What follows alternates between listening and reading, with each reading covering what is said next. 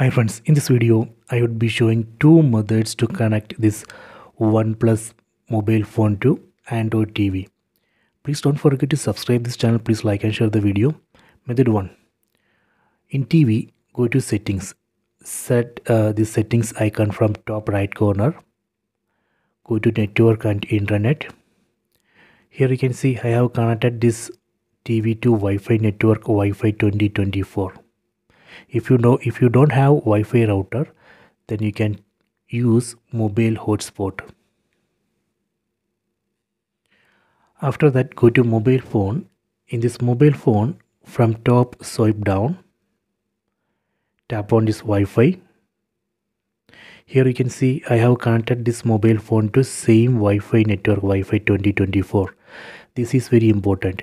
We have to connect both TV and a mobile phone to same Wi-Fi network. Okay. After that, in this mobile phone, go to settings. Tap on the settings app icon. Then tap on connection and sharing. Tap here. Select screencast. Tap here. Then tap on search for display devices. Tap here. Now it's searching for display devices. Please wait. See, this mobile phone has detected Android TV in the same Wi-Fi network. So here you can see the name of the Android TV which I am using, the first one. Tap on this TV name. Tap on start now. See, it's working. See, if you want to switch display to full screen, you can enable screen rotation in this mobile phone. Then just rotate the phone. That way you can switch display to full screen in both TV and mobile phone. Next I will show you how we can disconnect.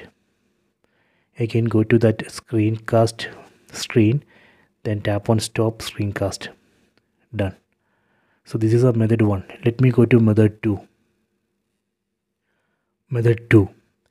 In mobile phone, open Google Play Store. Tap on this Play Store app icon. Then install this app, Google Home app. I already installed this Google Home app. Let me tap on open. Then we need to log in with the Gmail ID and password. I already logged in. Then tap on this devices tab. Tap here. You can see this Google Home app has detected Android TV in the same Wi-Fi network. This is the name of the Android TV which I am using. Tap on this TV name. Tap on cast to my screen. Tap on cast to screen. Tap on start now. See, it's working. This is a method 2. Next I will show you how we can stop this mirroring. Again, go to Google Home app. Then tap on stop mirroring. Done. So these are the two methods. I hope you have enjoyed this video. Please subscribe this channel. Please like and share the video.